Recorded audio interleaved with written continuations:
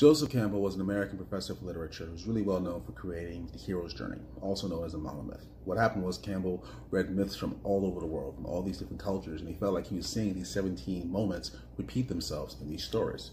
Now, you probably won't see all 17 steps in every story, maybe just one step, maybe some steps. And then he just divided those 17 steps into 3 sections: departure, initiation, and return. I can't do all 17 steps in 30 seconds or 60 seconds, but I think I can do it in about 10 minutes. So let's use Star Wars, since that's a really popular story that I know fairly well. Step 1 is the call to adventure. This happens when Obi-Wan Kenobi, a Jedi, says to Luke Skywalker, a farmer, "Luke, come be a Jedi." Why this is interesting is because what the first step does is introduce the possibility that Luke's ordinary world, being a farmer, can change. Then step 2, refusal of the call. Luke says, "Can't do it, man, I'm a farmer." This is also interesting because Luke's own family says he's not really a farmer, which makes us wonder, well, if Luke's not a farmer, what is he? One of the leading criticisms of the hero's journey is that it's so popular that it's led to safe storytelling and predictable movie making. I did read an article recently which said that something like 50% of the movies that come out of Hollywood use some version of the hero's journey. That's why sometimes you can watch a movie for the first time and you feel like you're watching it for the 10th time because there are very familiar elements being incorporated. Anyway, step 3, meeting the mentor. This happens in Star Wars after Luke accepts the adventure, and now he has Obi-Wan Kenobi to be his mentor. The significance of this is that Luke already met Obi-Wan Kenobi, right? But you can't have a mentor until you accept the journey. That feels like a life lesson or something. Anyway, step 4 is crossing the first threshold. This is when the hero of the story first crosses into the field of adventure. Funny thing about Star Wars is, after I learned about the hero's journey, I realized that certain scenes seemed like George Lucas was announcing the next step in the hero's journey. Like the crossing the first threshold is when Obi-Wan says, "Mos Eisley Space Station. You'll never find a more wretched hive of scum and villainy." Step 5, belly of the whale. This is the final step of the first section of the hero's journey. Remember how I said there are 3 sections: departure, initiation, and return. So step 5 is the last step, but that isn't to say that it's like the end of the first act. The 3-act structure in the hero's journey are kind of cousins, but they're certainly not the same. If you wanted to be more specific about it, I would say step 4 is really when the second act of the story would begin. Step 5, belly of the whale. This is when the hero makes a clear departure from their ordinary world. This is also when Luke basically leaves the planet. The significance of this is that leaving the planet is a gesture which suggests a willingness to change, to undergo a metamorphosis. And when Luke leaves the world and he's flying through space, he's undergoing that metamorphosis by way of tutelage from his mentor, Obi-Wan Kenobi, who was teaching him on the spaceship how to use the Force, how to fight with a lightsaber.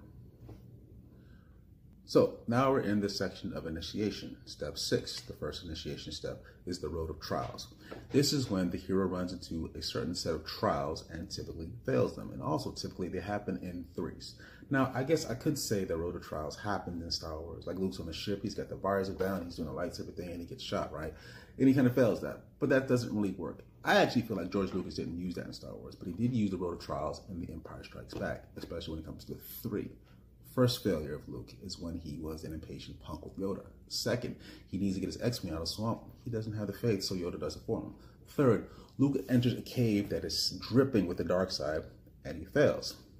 So then there's step 7, which is meeting with the goddess. There is no goddess in Star Wars, but typically the goddess is somebody who gives the hero a tool or an item that helps him along his journey. So there is no goddess, but there is a Yoda who helps Luke Skywalker learn how to use the Force. Step 8. Woman as Temptress. Yeah, that's what Joseph Campbell called it. Woman as Temptress. The temptation is basically anything that drives the hero off the path that they are on. And the temptation certainly doesn't have to be a woman. It can be anything. I don't think Woman as Temptress is used in Star Wars. There is a moment where Luke sees Leia for the first time, kind of cocks his head like he's thinking, not bad. But then they find out they're siblings, and understandably, they never mention that moment ever again. I don't think Woman as Temptress is used in Empire Strikes Back either, but there is an interesting moment in Return of the Jedi. There's a scene where Luke is fighting Darth Vader. Darth Vader reads Luke's mind and realizes that Luke has a sister. And he says, all right, man, if you don't want to turn the dark side, we'll turn her. Luke goes nuts, beats the hell out of Darth Vader because he's so angry at the idea of Leia being turned to the dark side. The irony, though, is that the idea of Leia being turned is tempting him to the dark side because he's using anger, which is a dark side thing. This also leads to this philosophical discussion, is that if the light side doesn't use anger, then how come anger is how Luke was able to beat Darth?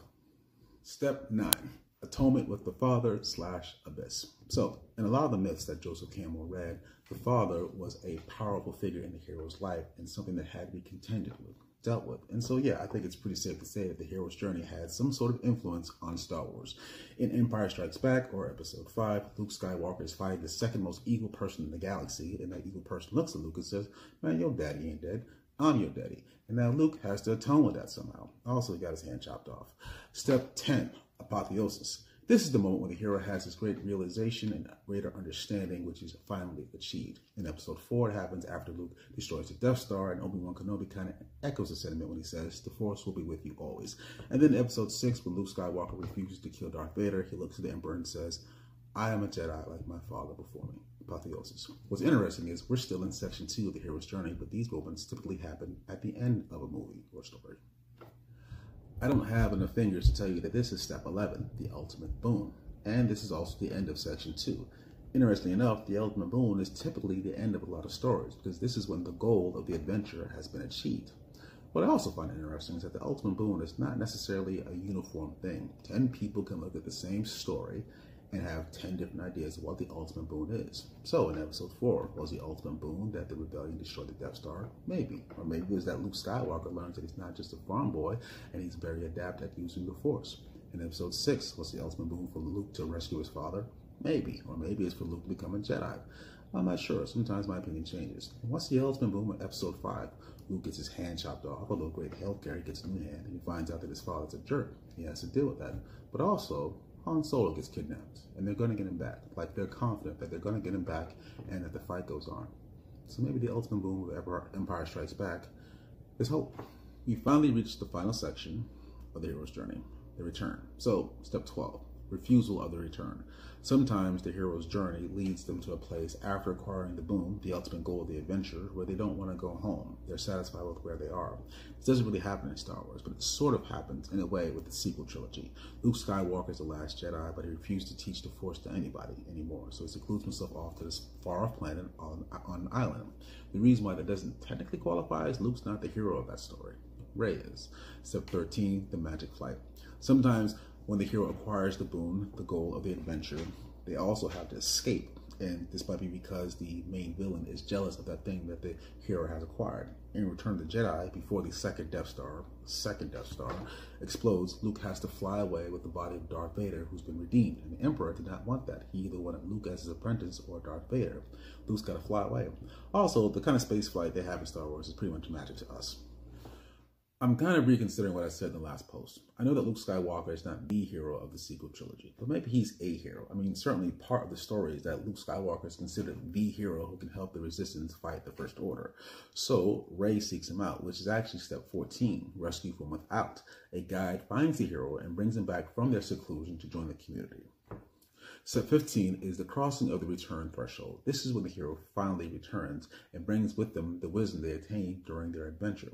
Maybe this is what happens between Episode 6 and Episode 7 when Luke Skywalker, now a Jedi, opens a Jedi Academy. Step 16, Master of Two Worlds. This moment is represented by the hero who has mastered both the external and internal of their world. In the Return of the Jedi, Luke Skywalker finally becomes a Jedi, master of the external. Internally, Luke also resists the temptation of the Emperor to join the dark side. Step 17, freedom to live.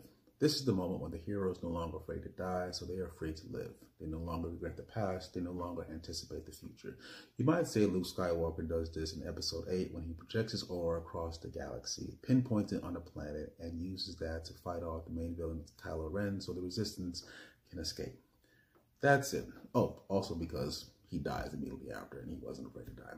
But that's it. That's the hero's journey. Now, to be fair, there are some critiques, which I think are reasonable. One is that Joseph Campbell created this storytelling system by looking at all these myths around the world and considering their similarities. The thing is, the differences between those cultures is just as important, which might make for some bland storytelling. Another is the hero's journey focuses on men. So there are several variations of the hero's journey, including the heroine's journey, written by an author named Maureen Murdoch in 1990.